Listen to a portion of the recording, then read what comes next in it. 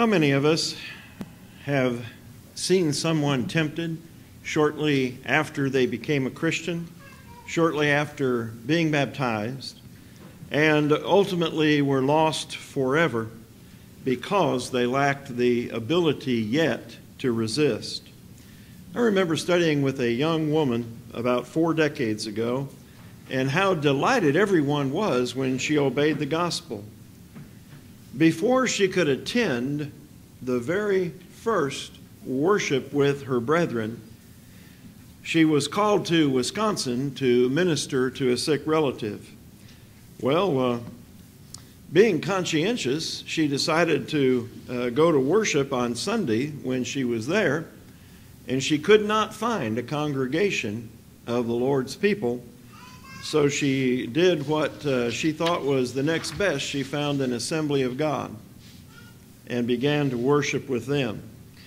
By the time she returned, she had become so indoctrinated that she wouldn't even discuss spiritual concerns with us. More recently, about a year ago, I baptized a man in his 60s who had studied with a member of the congregation. He seemed as delighted to learn the truth as the Ethiopian eunuch.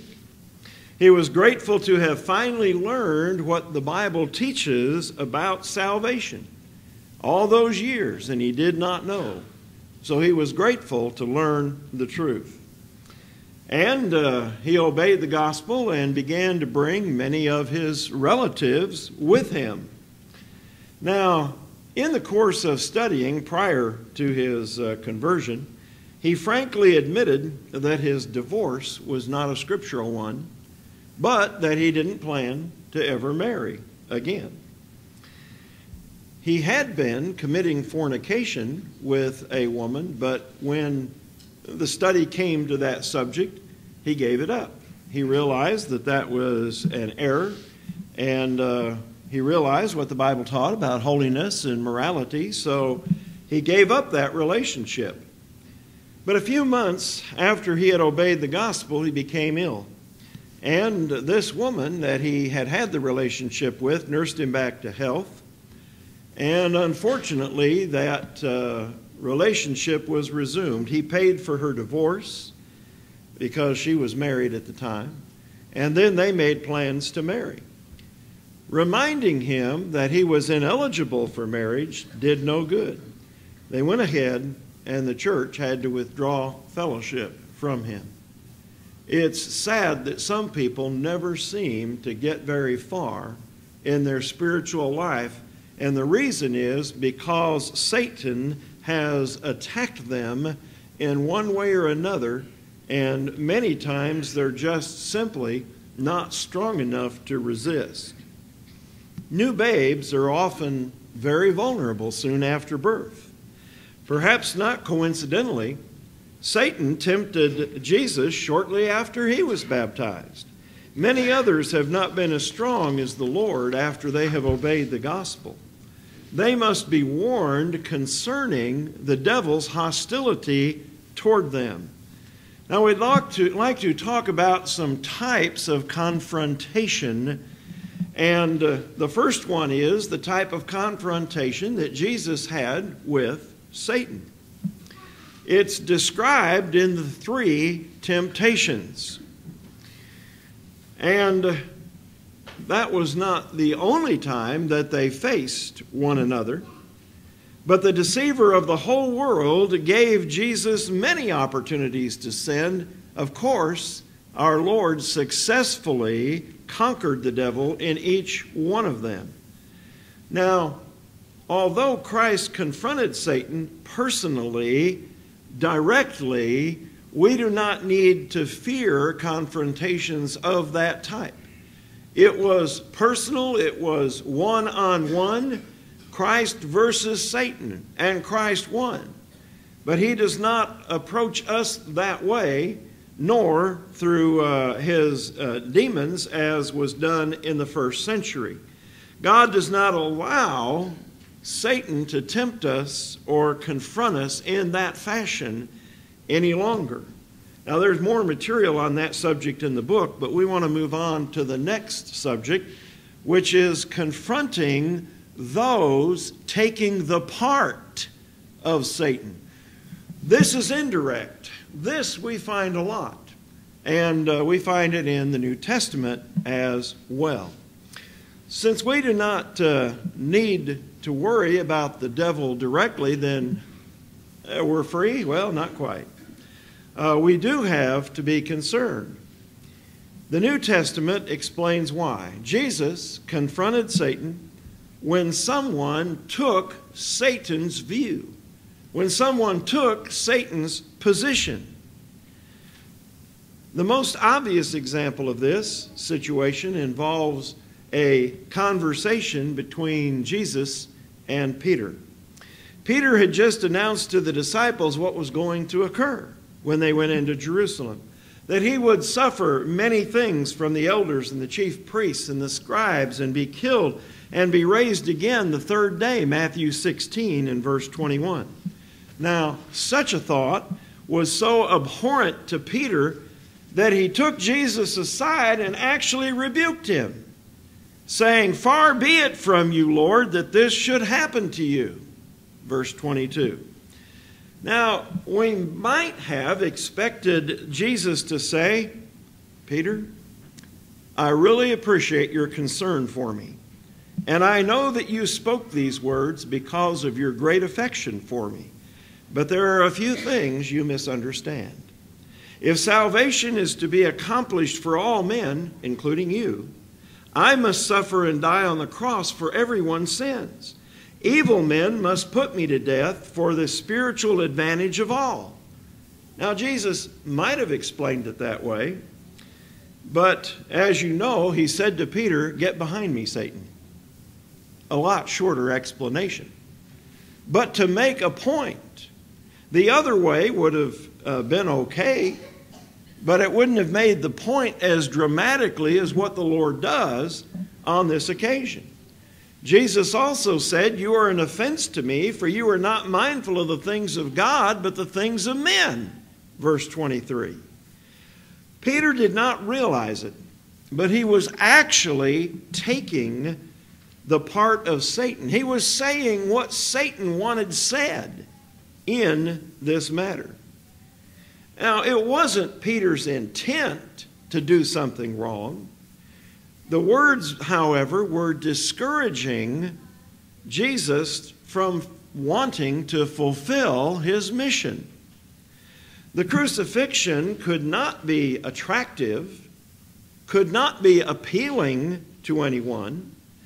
To have someone say that it would be an injustice for Jesus to suffer it, or offer comfort and encouragement to avoid it, was simply not helpful.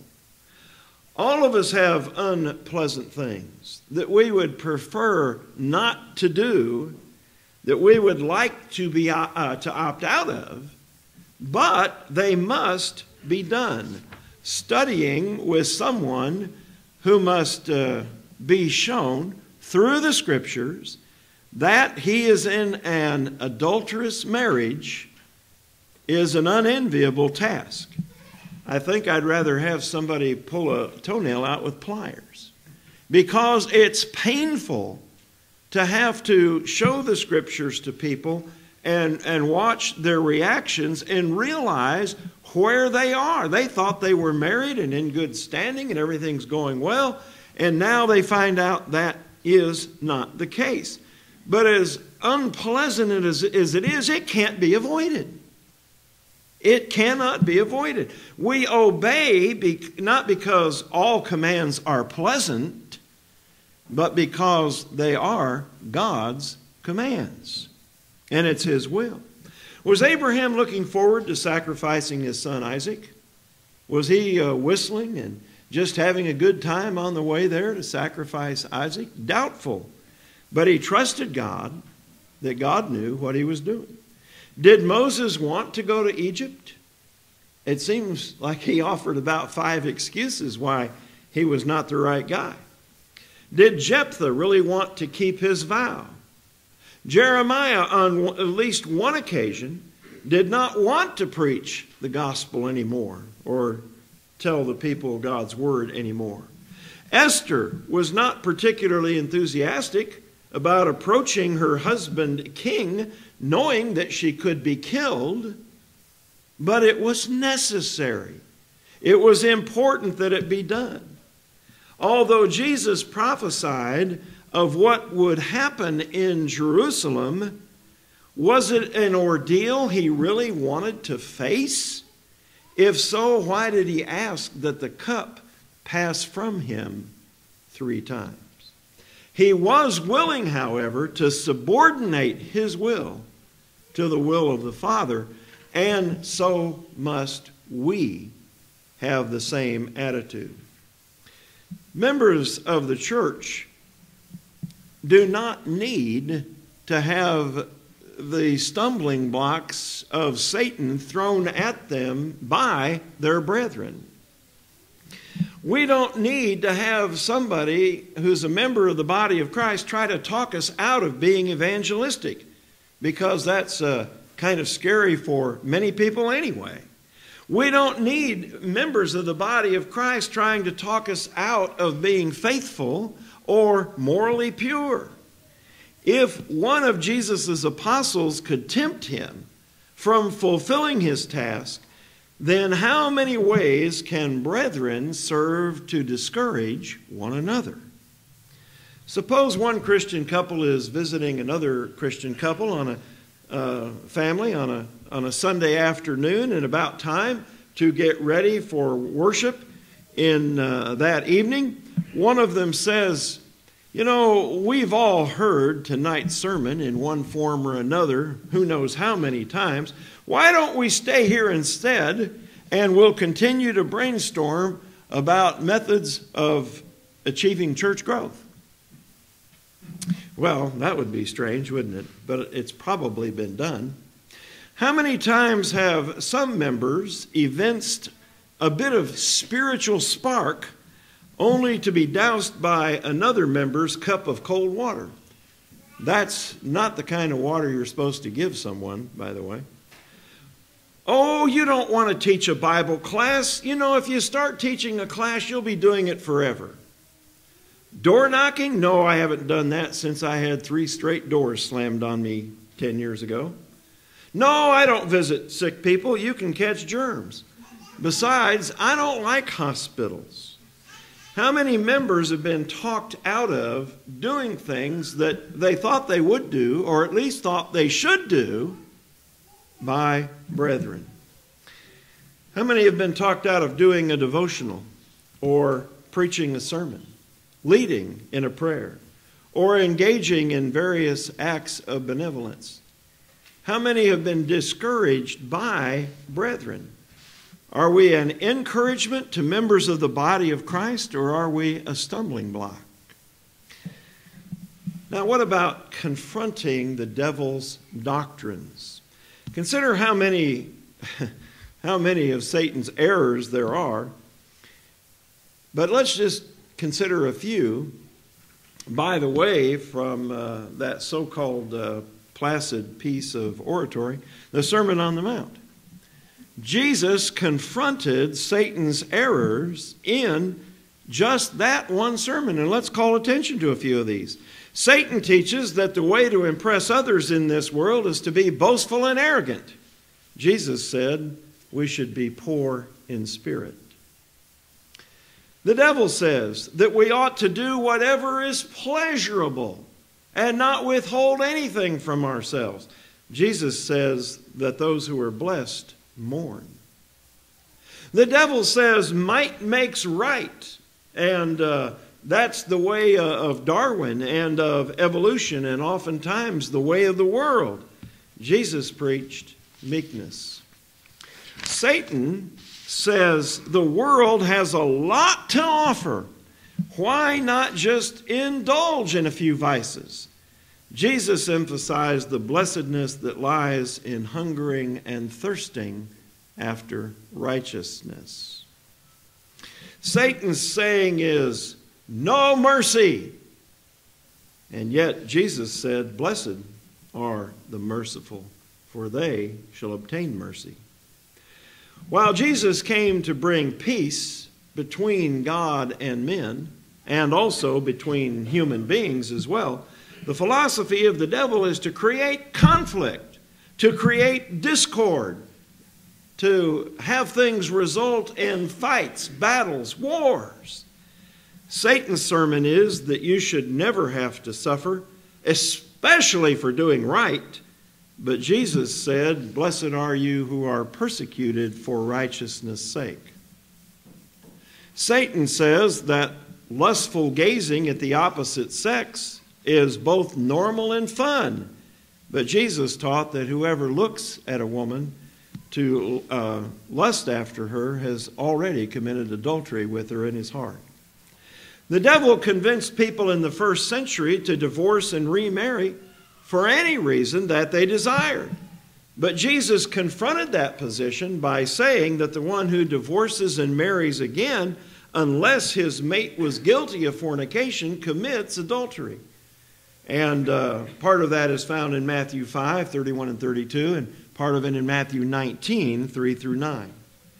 Satan says that people ought to treat others the way they have been treated. You treat me bad, I treat you bad. Jesus said we should treat others the way we want to be treated.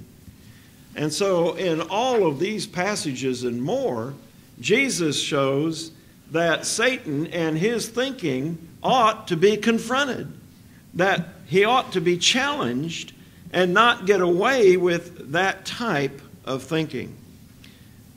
The devil also has convinced most people today that everybody's going to be saved. It doesn't matter what they've done, God will save them.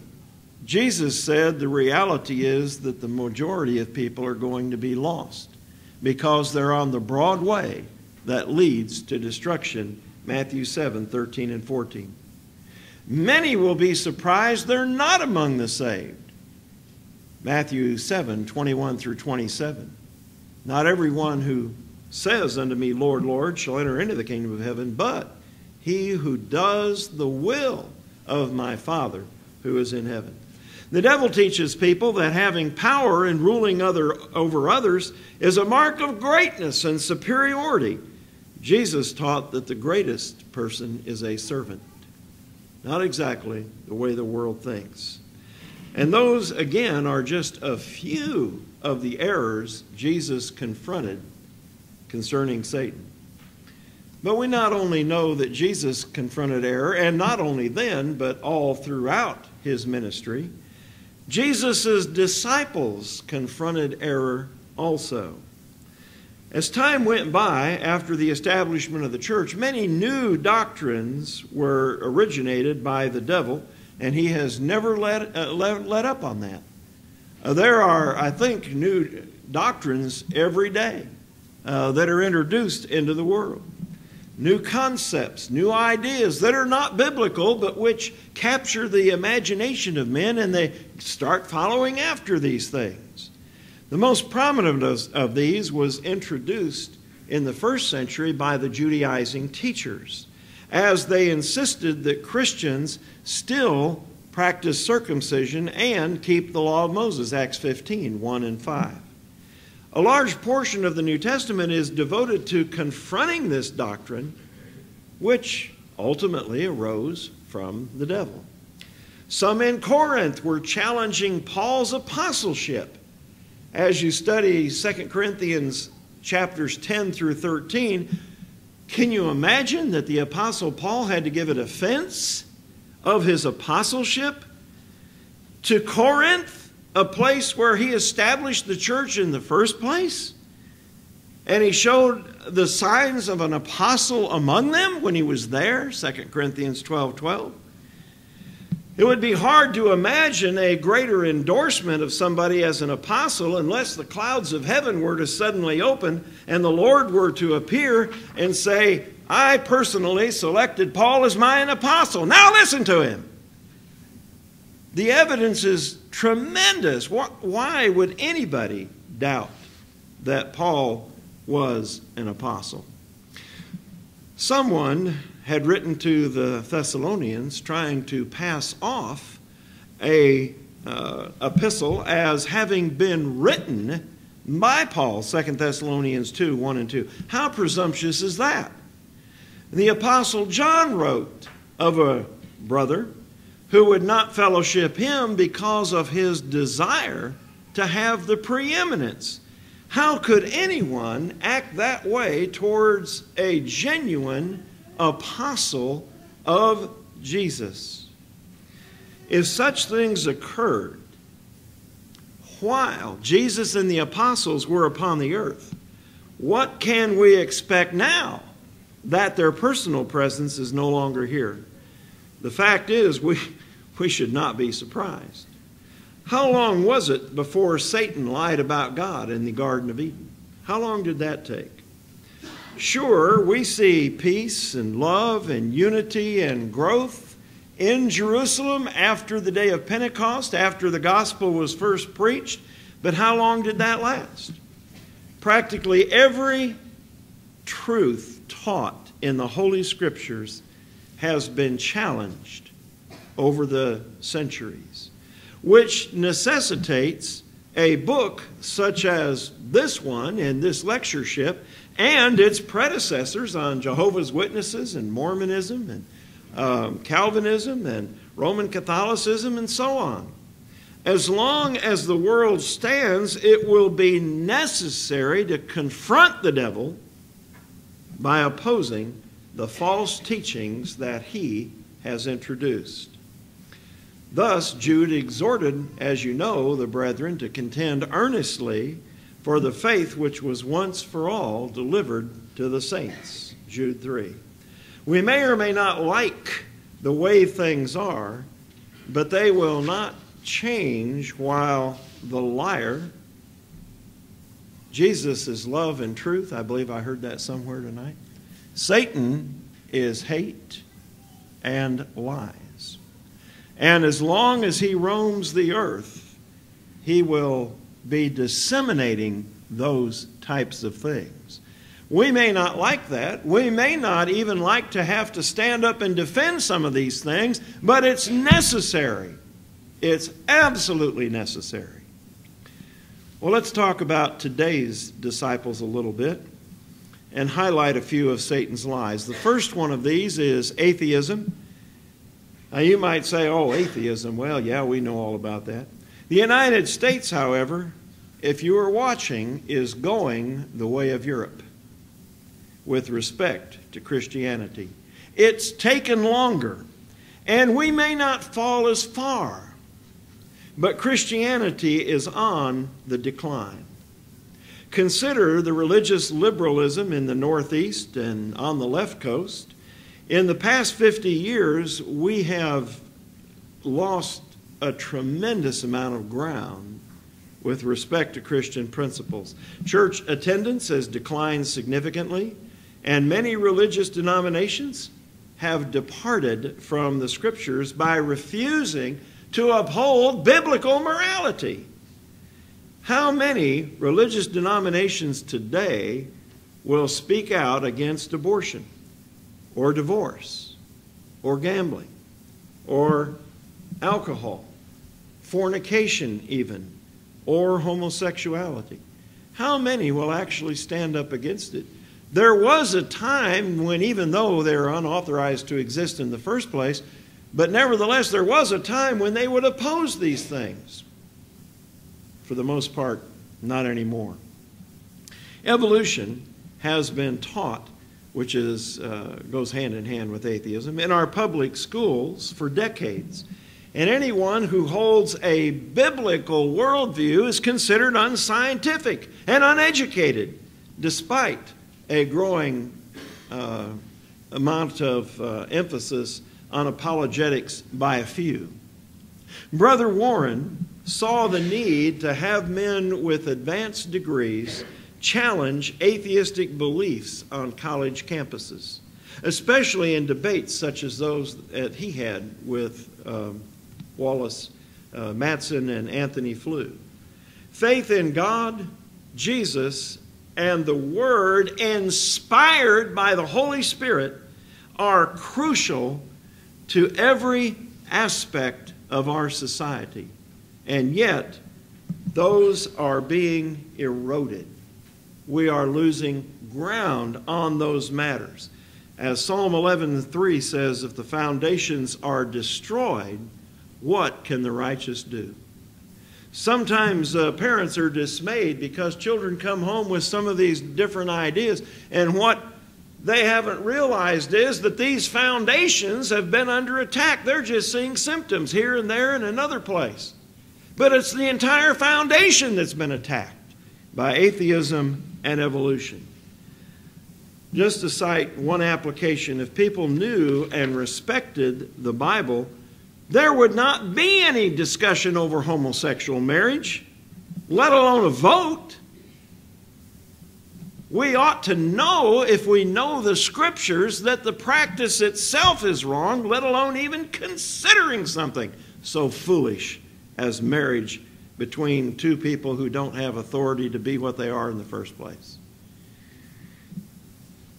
Perhaps more than anything else, we need to restore our Christian roots and heritage in this nation that we have lost. The Lord's disciples must also confront the errors of Satan with respect to salvation. Almost all Protestant churches these days are teaching, and have been for a long time, teaching salvation by faith only. All members of the body of Christ need to be prepared to meet this satanic teaching, publicly and privately. It needs to be confronted in the workplace and in schools, college campuses. One of the best questions to ask somebody in regard to that, if the discussion comes up, is, would you like to see what your Bible says about faith only? And if they're not willing to sit down and go through a Bible study with you, then maybe you can get a quick look at James 2:24, and it might stimulate their interest. But this denominational error is absolutely fatal to anyone's spiritual well-being.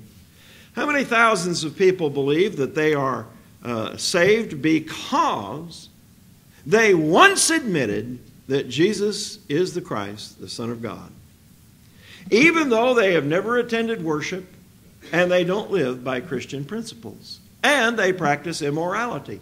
But because they made that confession one time, they think, I'm saved. They've been taught that they're saved, regardless of all these other things, and they believe it because it's convenient. And a second doctrine is like unto it, once saved, always saved. No doctrine of Satan is more fully refuted than this one in page after page of the New Testament. Yet Satan remains successful in selling it to people. The devil is not called the destroyer in 2 different languages in the book of Revelation for nothing. False teachings such as these cause men to place confidence in that which has no strength whatsoever to save. For choosing to believe these errors, they shall be punished with everlasting destruction away from the presence of the Lord, because they knew not God and did not obey the gospel. 2 Thessalonians 1, 6 through 10. So much more could be said with respect to errors of worship. Seventh-day Adventists remain a large cult, and they insist that the day of worship is Saturday.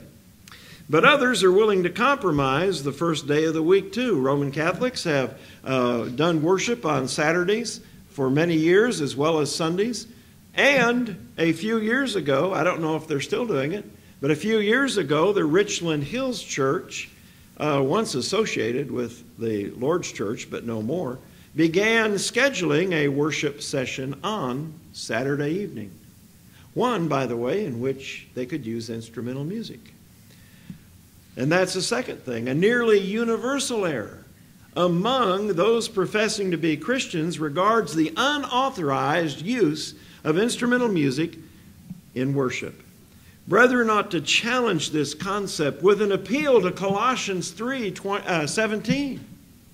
Where is the authority for it? And take with that Leviticus chapter 10, verses 1 and 2, where God destroyed two of Aaron's sons who would have been priests after him because they offered up strange fire they had no authority to offer. Why are we not saying more about that? It's one of Satan's doctrines that's been very successful that we need to combat it. The Lord's Supper has also been changed in so many ways by various religious groups that it is scarcely recognizable as it was taught and practiced in the New Testament. It's amazing how many ways the Lord's Supper, such a simple thing to do and observe, has been perverted and twisted. How many errors are there regarding the Holy Spirit, which people have today? I find increasingly people have been bewitched by the satanic idea that what Jesus promised the apostles in John 14, 25 and 26, and John 16, 12 and 13, regarding he will send the Comforter who will guide them into all truth, people are applying that to us. More and more I find people not even questioning that, oh, well, Jesus gave that to all believers and all followers. No, he gave it to them. He recalled to them all things that he taught in their presence. He guided them into all truth. He showed them things to come. He's not doing that to us, and yet that's one of the huge errors in denominationalists today, that is still going on. But there are many other errors of the Holy Spirit besides that. So whether it be doctrine regarding salvation, worship, the Holy Spirit, or other biblical topics, the fact is that Jesus is confronting Satan through us as we challenge the devil's doctrines. Jesus ultimately confronted Satan on the cross. And he did it by submitting to the plans of evil and wicked men who thought the darkness could extinguish the light. Paul taught that the Christian wrestles against rulers of the darkness of this age, Ephesians 6:12. But there was no greater darkness, there was no blacker moment in the history of this world than when evil and jealous men crucified the innocent and sinless Son of God. What did they hope to gain? That he would be silenced? They all got their heart's diabolical desire. They won their victory. Jesus was dead, but the goal that they sought was very short-lived. It began to unravel quickly. When Jesus arose from the dead, the battle was over. They couldn't see it. They weren't aware of it. They didn't understand it, many of them, either before or after it happened. Emotion-driven actions commonly do not think past the moment of achieving the goal. They do not often think past the moment of success. After the events of the crucifixion had ended and Jesus had been buried, it occurred to some of their leaders that he had claimed, after 3 days I will rise. Matthew 27:63. Therefore, they asked for soldiers to guard the tomb to make sure that the Lord's disciples did not come and steal his body. Two things are noteworthy in this request. The first is they assumed that Jesus did not have the power to arise from the dead, that the only way he would leave the tomb was if his disciples came and stole him. So they asked for soldiers to avoid that so that the myth, as they would term it, would not continue. Second, they were aware of what Jesus said. Did they really think he had no power? Certainly Satan knew better. Why did he want Jesus crucified? What did he hope to gain? Did he really think he could succeed and defeat Almighty God? Well, there's probably a certain amount of arrogance in Satan that he did think that. Perhaps he thought that. He had already led one unsuccessful rebellion, however, against God. Perhaps he thought Jesus would be so discouraged and so despondent on the cross that he would give in and sin. Could one possessing all power possibly endure the taunts, the mockeries, the insults of abusive men and fail to retaliate? Is that possible? And if he could, what about the Father in heaven? Could he bear to watch the suffering of Jesus and not do something about it? The Savior died sinless. Satan failed. Jesus confronted him and defeated him on the cross. Jesus and the devil had engaged in their ultimate earthly confrontation. The Anointed One defeated the god of this world. Of course, Satan never grows discouraged. He still walks around as a roaring lion, seeking whom he may devour. He continues to afflict the church. He continues to test and tempt each and every child of God.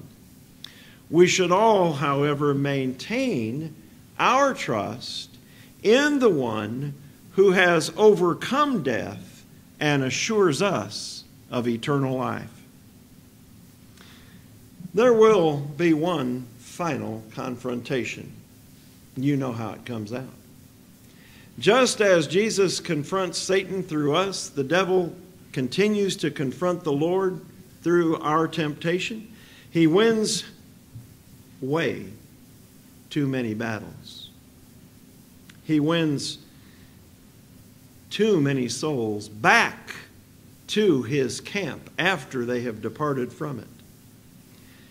But at the appointed time, the final victory will belong to Jesus, and Satan shall be cast into the lake of fire. But what a glorious day that will be for the faithful followers of Jesus to enter the glorious city where there is nothing that defiles and nothing that tells lies or makes a lie or somehow perpetuates a lie. Revelation 21:27. That will all be gone. Confrontation shall be no more. And those who are faithful followers of Jesus shall be invited to eat of the tree of life. Won't that be a grand time? When we can look back and say, concerning all of the conflicts, concerning all of the turmoil, concerning the temptations we've had to overcome, it was worth it. Concerning the endurance of everything that has been hard to endure, hard to suffer in many cases, we can look back from heaven's perspective and say, it was all worth it. The tree of life, ours forever. But in order to do that, you have to be a child of God. And if there's anyone here this evening who is not a child of God, yes, we've emphasized Satan. And we've emphasized how he confronts and all of the things that he's doing and all of the knowledge that we need to have to overcome that and the skills that we need for God to bless us with to make sound arguments to others and try to persuade and convince them. We've seen all of that. But God is greater, as proven by Jesus' resurrection from the dead. And if you've never participated in that death and burial and resurrection, as Paul describes it in Romans 6:3-5, we invite you to do that this evening. If you are already a Christian, but you have been thinking about giving up, Don't let that thought stay in your mind. Dismiss it as fast as you can, because the reward is so great. And we have such a great cloud of witnesses encouraging us that you don't want to think in those terms. If you need to reestablish yourself this evening as a faithful child of God, or if you need to obey the gospel by repenting of sins and being baptized into Jesus Christ for the forgiveness of sins, we invite you to come while we stand and while we sing.